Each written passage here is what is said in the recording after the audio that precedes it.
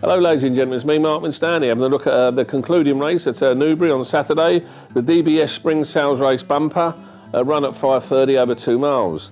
Of course, Nicky Henderson's always a man to keep a very close eye on in these races. My tent or yours was very impressive at Ludlow, but I feel we may not cope with the hat-trick seeking Valdez from Allen Kings.